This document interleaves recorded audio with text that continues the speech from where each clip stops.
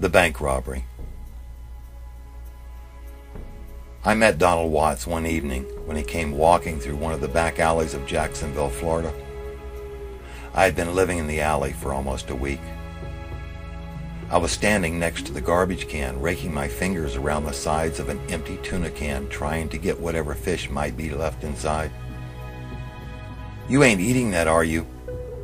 he asked as he stopped in front of me. I was a little embarrassed, and I threw the empty tin back into the garbage can. "If you're hungry, I'll take you over to my house and I'll get my mom to fix you something to eat," he told me. He turned and began walking away. I followed several paces behind him. Donald was a much taller boy than I, but I could tell we were both about 12 years old. Maybe he was 13, I don't know.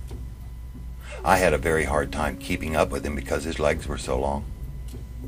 After walking for about half an hour, he stopped in front of an old house on the corner of Park and Forest Streets. I just stood there looking at the old board structure with its peeling white paint. I had seen old houses before, but this was really old, like a shack. I looked at Donald to see if he might be playing a joke on me or something. Just about that time, the front door opened, and there stood an old woman, bent over at a 45-degree angle. "Mom, this is Roger, and he's hungry," Donald told his mother. "Roger, you come in this house right this minute, and let's see what we can find for you to eat," said his mother. I followed the two of them into the house, looking in every direction as I walked. Donald and I stopped in the living room, and his mother headed off to the back of the house. The house was very dark inside. There was only one light in the living room, and it was hanging in the center of the ceiling by an old green cord which had the paper covering falling off. I stood there watching as Donald screwed in the one light bulb into the socket, giving us some light. "Have a seat," he told me. I looked around and saw several old couches which had the stuffing falling out. There was a large stuffed chair in the corner, but it had no seat. Just old black springs and some cotton stuff. "I'm going to the bathroom," he said, as he walked toward a dark opening at the end of the room. I sat down on the edge of the couch, and I watched as he pulled a curtain over the doorway. Finding that strange, I looked around and saw that not one of the openings had a door. I looked to my left when something flashed into my eye. I could hardly believe what I was seeing. I could see the cars passing by through the boards in the wall. "How come these here walls ain't got no insides to 'em?" I thought to myself. Donald came out of the bathroom, and he asked me if I wanted to sit out on the porch. I sat down on the unpainted wooden deck and stared at the traffic. "Here you go, young man," said his mother as she walked out onto the porch. She handed me a large plate of fried potatoes and a slice of white bread. I had not had anything hot to eat in almost a week. I know they must have thought I was a pig. They watched me gobble down the entire plate of food in less than a minute or two. "Would you like for me to cook you another plate of food?" she asked. "No, ma'am, I had plenty. Thank you very much, ma'am. Thank you." I don't know why or how it happened, but I ended up spending the night with him. When his mother prepared supper, we once again ate fried potatoes and one slice of white bread. His mother had a small army cot in the corner of the kitchen, and Donald and I slept on several old stained mattresses on the living room floor. After they fell asleep, I just lay there for hours watching the traffic through the cracks in the walls. The next morning, his mother was up early getting ready to go to work.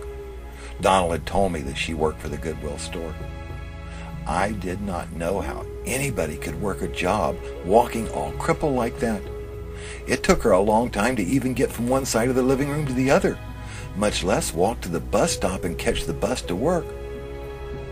"Donald, you make sure you go to school today, son," she told him as she headed out the front door.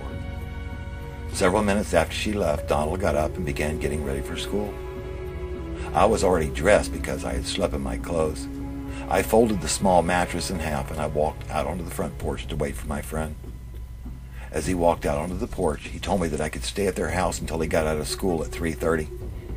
Then he walked down the street and disappeared around the corner. I sat on the porch for about an hour before I went back into the house to use the bathroom. When I had finished, I began to walk around the house. When I looked in the kitchen, there was hardly any food. There were several bags of potatoes in the corner, but some of them were rotten. And there were 4 or 5 cans of beans and a can of carrots sitting on an old wooden shelf. In the refrigerator, there was a few pickles in a jar and a little bitty piece of cheese. I opened the small freezer and found one package of meat that had ice stuck all over it. I couldn't even tell what it was. I walked back out onto the porch and I just sat there wondering. I couldn't figure out why anyone would share their food with me, especially when they had so little for themselves. I don't know what got into me, but I jumped up and I ran down the street until I came to the AMP grocery store. I walked right up to the man at the meat counter, and I said, I need to get some meat and some food, and I need it real bad too, and I'll work hard for it. I really will, I told the man. The man reached over, picked up a white apron, and he threw it at me. I just stood there looking at him. Well, get your little butt behind the counter and get to work, he said, smiling at me. For 5 hours, I worked cleaning counters, shining glass, and mopping floors. At 2 o'clock, I told the man that I had to go. He wiped his hands on his apron, and he walked to the front of the store to the cash register. How much do I owe you, son? He asked. I don't want no money. I just want food and meat. Why do you want food? You're just a kid. I got a friend who don't have much food, and his mom is real cripple-like, and she walks funny, and I need the food for them. Though I had probably only earned less than $5, the butcher gave me almost $20 worth of meat and canned goods. It took me 3 trips to get all the groceries to Donald's house. I was sitting out on the porch when Donald returned from school. I didn't tell him anything about the groceries. He and I walked down to the park at 5 Points and watched the ducks swimming in the small pond. When his mother came home, we were sitting out on the porch talking with one another. She was out of breath, and she hobbled up onto the porch, smiled at me, and then she sat down. She opened her purse and took out several dollars. Son, you and Roger walk down to the grocery store and get us a very small package of hamburger for supper. There's a hamburger pack in the refrigerator, I told her. Well, that can't be. I haven't bought any hamburger in months, she said, getting up from her chair and walking into the house. About a minute later, Donald and I walked inside to get out of the sun. I looked up when I heard Donald's mother coming out of the kitchen. She stood in the doorway crying. What's wrong, Mom? Donald asked his mother. Oh, God, did you boys steal all this food? I didn't steal any food. Really, I was in school all day. His mother looked directly at me. I worked at the AMP all day and I got paid in groceries, I told her. Donald's mother sat down on the end of the couch and she cried for more than 5 minutes. He and I just sat there with our hands folded on our laps, having no idea what we should do or say. That night, I thought everyone would be celebrating and happy, but no one said a word as we ate our supper. I watched Donald and his mother scarf down their food in the same manner as I had eaten the potatoes and bread the day before. After supper, Donald and I washed and dried the dishes. Then we joined his mother, who was sitting out on the porch. An hour later, Donald and I unrolled our mattresses, and we were about to go to bed. His mother asked me to come out on the front porch for a minute. She and I talked for almost 15 minutes. I told her that I had run away from the orphanage several weeks earlier, and that I could no longer take the abuse. You're a very good boy. Thank you for the wonderful dinner, she told me. She wrapped her arms around me, and she squeezed as tightly as she could. I'm not sure what it was that I was feeling at that very moment, but it felt wonderful. For the first time in my life, I felt needed, and I felt that I had a worth to someone. When she let loose of me, I looked at her and I said, if you'll let me stay here with you, I'll take care of you, if you'll help take care of me. Once again, she began to cry. Donald stuck his head out of the doorway to see what was happening. You can stay here, and you don't have to take care of me, she said. Donald walked over and hugged his mother. I stayed with them for almost 4 months. I worked very little during that period, and I contributed very little to our support. Mrs. Watts' income was less than $30 a week. There were just no jobs available for 12-year-old boys. 4 days before I left Jacksonville, Donald and I were walking down the street. He told me that he wanted to finish school and to get a good-paying job, that he wanted to buy his mother a couch and a chair that didn't have holes in it, and that he wanted to buy her a comfortable bed so she wouldn't hurt so badly at night. He also told me that he wanted to buy her some of those fancy little glass statues that sit on the shelf like the ones in rich people's houses. Late that night, when Donald and his mother were asleep, I got up and went outside and sat down on the porch. Across the street was a restaurant and a small bank. I watched as a car pulled into the bank, open the night deposit box, and drop in a small bag. When the car drove away, I walked over and stuck my hand inside the box to see where the bag had gone. The back of the box had a metal plate on the back so no one could reach inside. I went back to the house and I lay there all night trying to figure out how to get that money out of the bank. The next day after Donald and his mother left the house, I spent hours collecting Coca-Cola bottles. Late that evening, I cashed them in and I took the money and I went to the store. I purchased a cardboard box of Tinker Toys, fishing line, and 10 fish hooks, which I hid in the bushes. The following morning, I walked around the corner to Mr. Lewis's machine shop, where I had him drill holes in each end of the 2-inch sticks.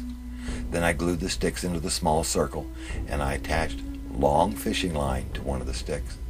Through the other holes, I attached numerous fishing hooks. Late that night, I sat out on the porch waiting for the car to arrive at the bank. About 1 in the morning, it drove in and made the deposit.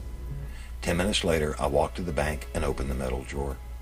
Holding on to the long fishing line, I placed the Tinker Toy apparatus into the drawer and I shut it closed. When I heard the wooden structure hit the bottom, I began pulling the fishing line up and down until I felt the fish hooks snag something. Then I pulled on the fishing line until I could pull no farther. I opened the night deposit drawer, and there before my eyes sat the bag of money. I opened the bag, took out the money, folded it, and stuck it in my 2 front pockets. I took the white bag out behind the machine shop and I threw it in the garbage can, covering it with paper and trash. After returning to the house, I went into the bathroom, pulled the curtain shut, and counted the money. Altogether, there was $842. The next day, after Donald and his mother had left the house, I walked down to Rhodes Furniture. I bought 2 new beds, a new couch, matching chairs, and a dinette set. I paid for the furniture, and then I rode with the delivery man because I didn't know the address of Donald's house. There were no numbers on it. After the new furniture was in the house and the old stuff had been hauled away, I walked down to 5 Points, where I purchased as many ceramic trinkets as I could carry. I took the little treasures back to the house and I set them in every nook and cranny that I could find. I took $40 and I stuck it into my pocket, just enough money for me to hitchhike to Albany, Georgia later that evening. The remaining money I put in the freezer for Donald and his mother. I closed the door of the old house and I walked out onto the sidewalk. Slowly, I turned around, looked at the old shack. It was the first time in my life that anyone had ever cared for me. Probably the first time that anyone had ever loved me. I placed my hands over my face. I fell to the sidewalk and I cried.